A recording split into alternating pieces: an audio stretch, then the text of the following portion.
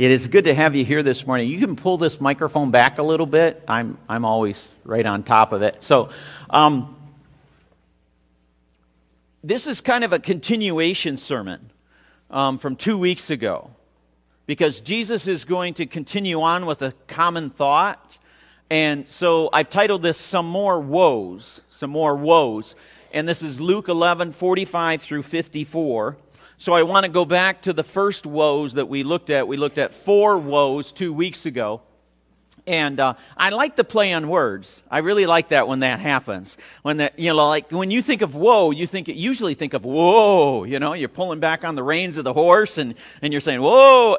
But it really plays into when Jesus says woe to the Pharisees. He's pulling back on the reins of the direction that they are going. He doesn't want them to go in that direction anymore. There's danger in going that direction, so he's pulling back on the reins and saying woe to them. So the first one was, I called it the first pull on the reins was the dishwasher problem, because they were having plates and cups that were washed on the outside but not the inside.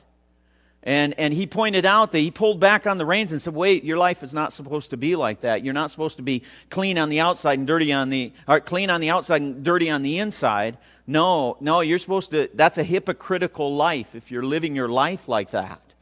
And so he pulls back on the reins for that. Then the second pull is what I called seed counting. And what they were doing in this situation, they were focused on the secondary rather than the primary. And instead of being focused on loving God and showing the love and justice of God to others, they're out in their garden counting seeds. 1, 2, 3, 4, 5, 6, 7, 8, 9, 10. We'll put that one over here. And that's how they spent. And he pulled back on the reins and says, wait a minute, you shouldn't be on the secondary. You need to be on the primary. The third pull was the platform seat. And that was, they wanted to be seen. They wanted to be seen by others. They dressed in such a way to be greeted by others. And it was all about an issue of pride. And he said, you need to pull back the reins there. And then the last one was the grave etiquette. And I was thinking about that. We do have a grave etiquette, or at least some of us still do. I do graveside services and things like that. And it's interesting to watch the change of people over time. But it used to be you just wouldn't step on a grave. I mean, you walk around it. You wouldn't do that kind of thing. And there was some kind of etiquette there for that. Well, they had that same kind of etiquette in the sense that when they were buried, if they were outside, then those graves were marked. They were whitewashed. So you knew that a grave was there. Therefore, that you wouldn't step on a grave. And Jesus is saying to these Pharisees that when you're dirty or clean on the outside but dirty on the inside, living a hypocritical life, and when you're concentrating on the secondary rather than on the primary, and when you're all about your own pride and people seeing you, he says you're polluting people. It's like they're walking over you, and they're being affected by your unholiness in these situations. And so he gets done with those 3, and he moves on. Verse 45, one of the experts in the law answered him, "Teacher, when you say these things, you insult us too." And so we need to look at these people. These were lawyers of the law. Lawyers of the law. They were the ones who knew the law, but then they also created laws. So they were ones who made up laws for the laws.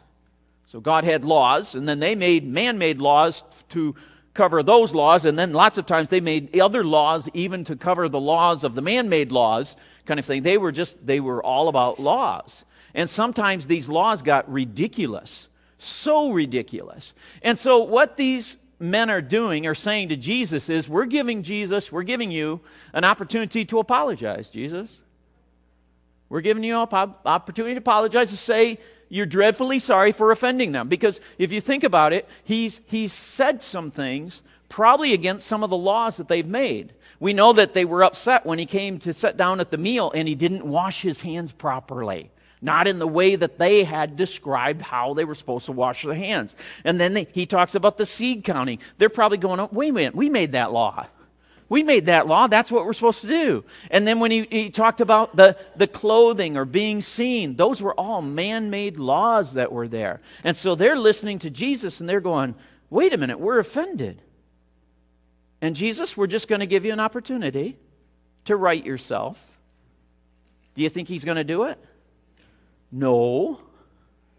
Then he said, woe also to you, experts in the law. You load people with burdens that are hard to carry, and yet you yourselves don't touch these burdens with one of your fingers. So he brings up a fifth pull, and I called it rules over relationships. Rules over relationships. And this is basically what he's saying to him. You are a burden maker, not a burden taker. That's what you are. You're a burden maker, not a burden taker.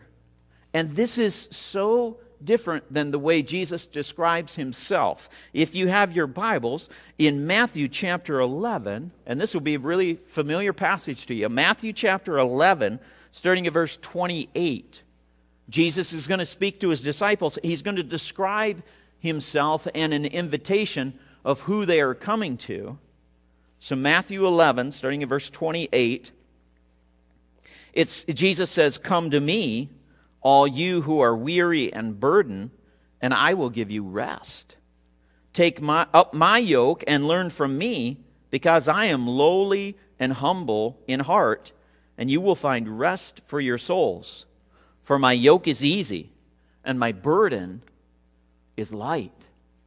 And it's so drastically different than what the Pharisees and the experts in the law were doing.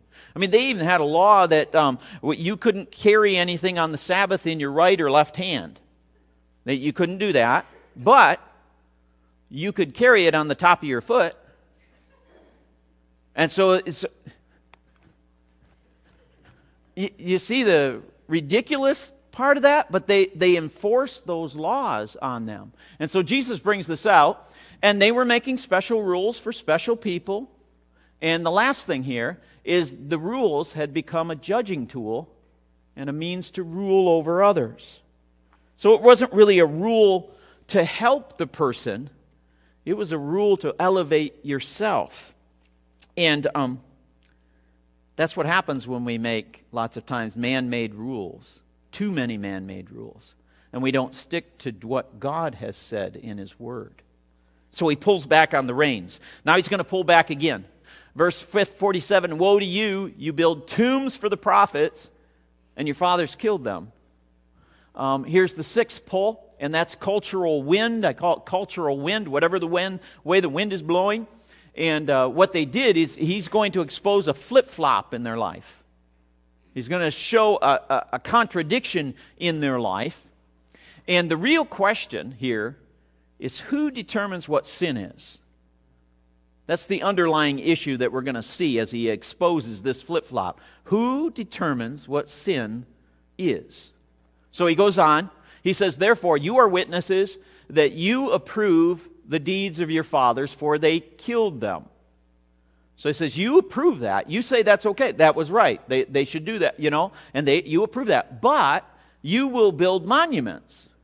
So you say that it was okay for them to kill them, but now you're over here building monuments for these prophets and honoring them.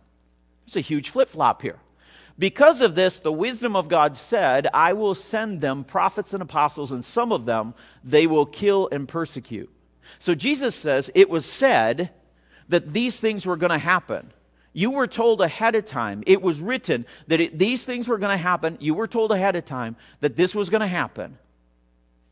But you still approve what your fathers did by killing them, and now you're over here building monuments for them. He goes on to say, "So that this generation may be held responsible for the blood of all the prophets shed since the foundation of the world." Now, it really makes you beg the question, what are they held responsible to? They're held responsible to what God has said. That's what they're held responsible to. And then he fills this out in the last verse here. "From the blood of Abel to the blood of Zechariah, who perished between the altar and the sanctuary, yes, I tell you, this generation will be held responsible." Held responsible to what? The wisdom of God and what God has said. So, I want to take issue with this statement. What's right for you might not be right for me. Have you ever heard that? Oh, yeah. used all the time. But I want to tell you, it has limits. That statement has limits. Here's the limit. It's okay for samples, but not sin. You can say that about samples. You can say that like, okay, I drive a Chevy and you drive a Ford, and, one's right for me, one's right for you. You can say that in a lot of different scenarios, but when it comes to sin, you cannot say that statement. The only way that you can really say that statement is then you have declared that you're the one who determines what sin is, and not God. And that's the problem here. It is written is a powerful intro. When Jesus says, it is written, that should take precedence over everything. And that needs to take precedence in our lives over everything. When the wind blows in anything and everything and all this other stuff, we got to come back to, it is written. And that's what we stand on. We stand on what he says. And this is neat too. Abel to Zechariah. So if you think through it, okay, Abel, the story of Abel is in Genesis, the first book of the Bible. And Abel brought his offering to God. And he was honoring God, and he was honorable to God and everything. And what happened to him? His brother Cain killed him. Cain killed someone who was being holy to God, okay? But first book of the Bible, Genesis. And then he goes all the way to Zechariah, which would have been in the last of the Hebrew books of their Bible. Here's Zechariah, and we're told by Jesus that Zechariah was also someone who was following after God, giving the Messiah prophecies and everything of God. And he got killed, and we get the information here. He was killed in the sanctuary, between the altar and the sanctuary that's there. But it's funny to me, too, is that we have that phrase from A to Z, don't we? And here we have from Abel, A, to Zechariah, Z. He gives us that. So, one last thing here. There's a danger in redefining sin. And that's really the pullback on the reins. Is when we follow cultural winds, we're ignoring him pulling back on the reins of our lives and saying, wait a minute, you're not supposed to be redefining sin. I'm the one who gives you what sin is. And let me give you a great biblical example of this. Daniel chapter 5, if you have your Bibles. I'm going to read a little bit of this story here. Daniel chapter 5. We're actually going to start at verse 18. People of Israel, the Israelites are in Israel. They're overtaken by the Babylonians. King Nebuchadnezzar is the king of the Babylonians. He takes them away from Israel and takes them to Babylon. He takes all of them. He takes all their goods. He takes all the things of the temple and everything else, and he rules over them. After a certain amount of time, then King Nebuchadnezzar is out of the picture, and there's King Belshazzar. And Belshazzar looks around and he says, "Hey, I'm going to throw a party." And so he says, "You know what? We need some drinking utensils." Oh yeah, wouldn't it be cool to drink out of those utensils that that King Nebuchadnezzar brought back from Israel? They're really neat looking, that came out of the temple. Let's use those. And so he gets those temple vessels that were supposed to be in the temple. He takes those and he says, passes them around and says, "Fill them up," And so they're having a grand old time, and all of a sudden there's a hand that appears and writes something on the wall. Needless to say, he's afraid. He's like, "Whoa, wait a minute, what was in that?" And he's shaking in his boots, and they're like, "What?" And somebody comes up and raises his hand and says, "There's this old guy named Daniel. Yeah, we heard about him. He's done a few things like this. He's been able to interpret some stuff. I think maybe you should bring Daniel in for this." And so Daniel comes in to King Belshazzar, and in verse 18, he starts out by speaking to him.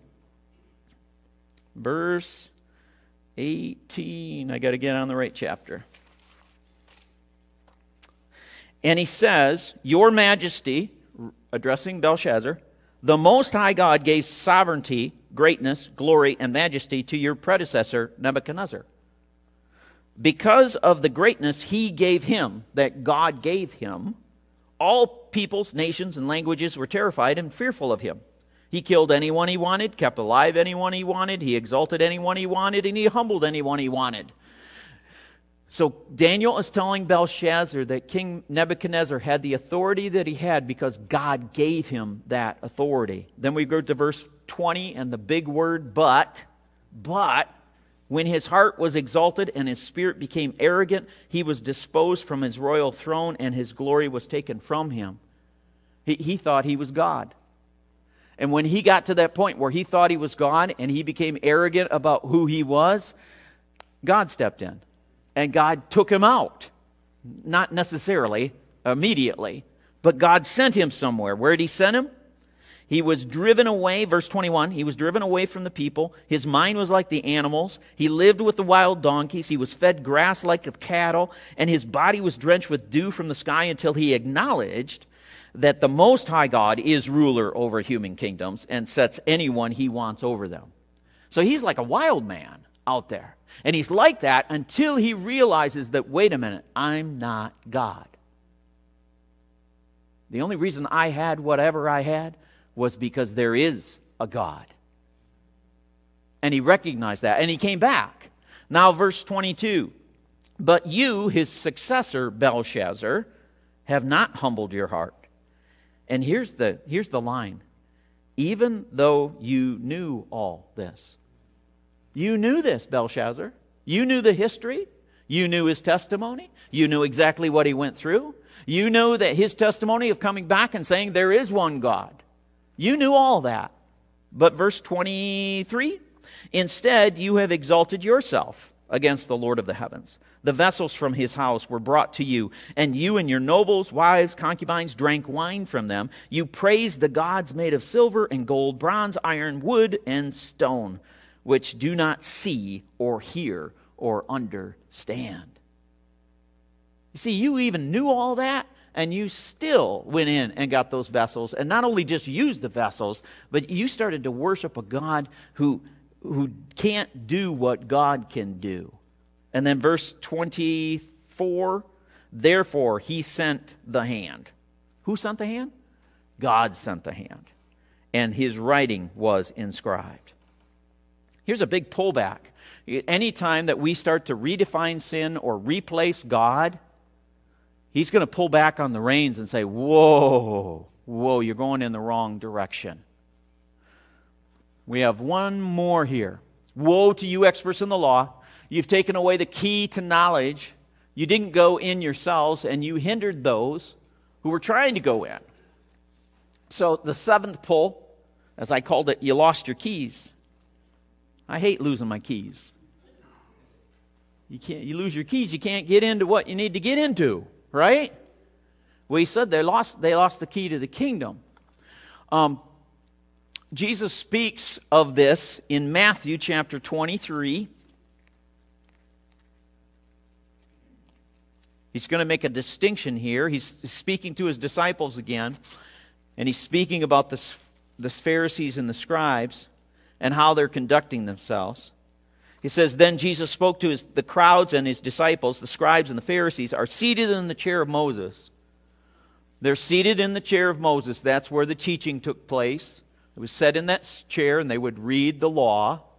They're sitting in that chair. Therefore, do whatever they tell you and observe it. So whatever they're reading from the law while they're sitting in that chair, you are to observe that and understand that and obey that. And you were supposed to follow after that. But then here's another big but. But don't do what they do, because they don't practice what they teach. You ever say that? They don't practice what they preach? Yeah, where'd that come from? Yeah, Jesus said that.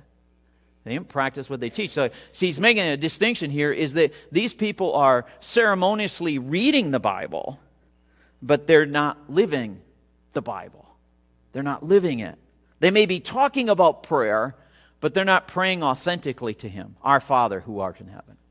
They may be talking about service, but they're not doing service. So, what is the place of the Bible in your life? What's the place of the Bible in your life? What's the place of it is written in your life?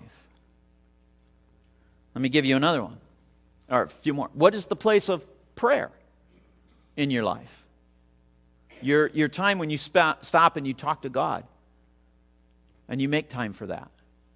What's the place for service in your life that you realize that you're not here just for yourself? No, you're here to love God and love others, and therefore that means reaching out to them and actually loving them and caring for them and carrying their burdens.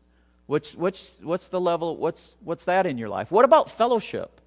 What about the family of God? What about the gathering with the family of God and the care and the love that goes on within the body of Christ and forgiving one another and carrying each other's burdens? And then what about worship? What about worship in your life? Are you seeing that as a time that we gather together not for ourselves, but all to raise our voices to our God? Now, let me ask you, are these increasing or diminishing in your life? When you look at your life, are these things increasing or diminishing or decreasing? Because your lack affects others. I'm going to focus on the negative here first. Is that if you look at your life and those things are decreasing in your life,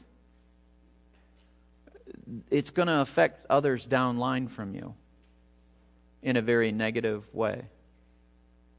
And that's what he's pointing out to the scribes, the experts in the law, that the way that they're living is affecting others in a very negative way. Now, I'm going to flip it over. Don't worry about that. But let's go through the last two verses here.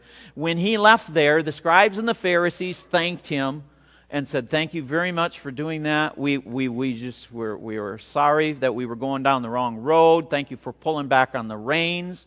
Jesus, thank you so much." No, that's not what he said.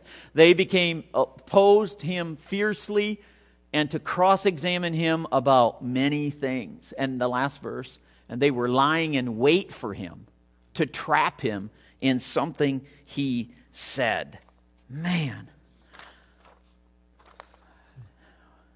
I kind of wonder at times if we might act just the same way that the Pharisees and the scribes do.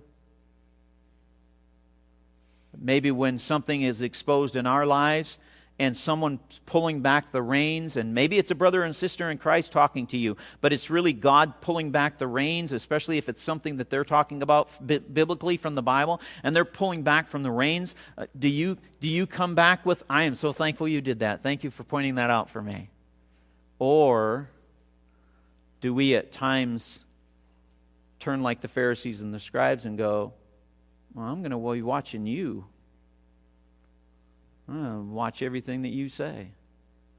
And when you mess up, don't worry, I'm going to be there. Because I'm going to let you know it. I'm going to pull your chain." Is that the attitude that we have? Oh, we're not supposed to. Warnings from Jesus to us. Now, I'm going to flip them over because I don't like staying on the negative, okay? I'm going to flip it over. So, when we're talking about the dishwasher problem, when we're talking about being clean on the outside but dirty on the inside, the only way to correct that is we need to practice repentance and confession. That's the only way out of that. That's our Dawn dishwashing solution that you need to add. Is you need to add that Dawn dishwasher to the dishwasher so you get the inside clean. That's you need to practice repentance and confession. That's the only way the inside of the cup gets clean. It won't get clean any other way. But you got to repent and you got to confess. Second one is what's primary. You got to go back to that and say, what is primary in my life? If I've gotten off on the secondary, what are primary? Primary is that I love God and I love others. And lots of times when we delve into the secondary, it's because we've gotten a little selfish, is what's happened. And so we need to stop and say, when that rein is pulled on us, again, remind me what's primary? Love God, love others. Third one is you need to check your humility gauge. When someone pulls back and you realize, I'm getting prideful here, I want other people to see me, then you need to check that humility gauge on your dash and say, where is it? Because I'm supposed to be like him. Philippians 2, I'm supposed to be humble like Christ is humble. Fourth one, need to stop worshiping self. You need to stop worshiping self. And if you're keeping the inside of your cup dirty and if you're focused on the secondary, and if you're all concerned about other people seeing you, then you have to realize, you have to make the admission, you know what? My God is me. That's who my God is. And you have to stop worshiping yourself. Fifth one, love relationships with rules. Now, rules are important. Rules are important. God gives us rules. But we need to love relationships with those rules. That's why we're to speak the truth. That's why that starts that way. Speak the truth. We got to speak the truth. We can't avoid the truth. We got to make sure the truth is there. But speak the truth with what? Love. And love. It's got to be there. So we need to love relationships with rules. Even those rules that love can't be out of the equation when we talk about rules. The sixth one is we need to stick with God's definition. We need to stick with it is written. And that needs to have bearing and weight on us. And then the last one, spiritual disciplines matter. Spiritual disciplines matter. That asking our questions, are they increasing or decreasing? And I said, the negative is if they're decreasing, it's making an effect downline from you. But if they are increasing, okay? If they're increasing, they are having an effect downline from you. If the Bible is rising up in you, if prayer is growing in you, if worship is growing in you, it has a positive effect on those that are around you. But I'll end with this. What will you do when God pulls on your reins? How will you respond? When He pulls on your reins and says, whoa, Wally, you're going in the wrong direction. I just picked Wally's word because his word is, whoa and Wally. Okay, so, whoa, Wally, you're going in the wrong direction. And what if God uses a brother or sister in Christ, or maybe even his wife, Tony, pulls the reins? And it's something biblical. It's we're talking about something from the Bible. How will Wally respond? Will Wally, respond in a way to say, oh, it is written? And will Wally submit to, not Tony, but to God? I mean, he has to submit to Tony too, but that's biblical. But will he submit to God? Or will he do like the Pharisees and the scribes and go, okay, Tony, you want to know what you've done wrong? I got a list here. And know that that's the wrong way to respond. And that's what Jesus is telling his disciples in the midst of this huge crowd. He's saying, don't respond this way. When I pull on your reins, that's a good thing. It's a good thing. He loves you. If He didn't love you, He wouldn't pull on the reins. And there are times He needs to pull on our reins and say, wait a minute, you're going in the wrong direction. And let's get going in the right direction, right? Let's pray. Heavenly Father, thank you for this passage of Scripture. And we know that you are talking very sternly to the Pharisees and the experts in the law. And they needed that.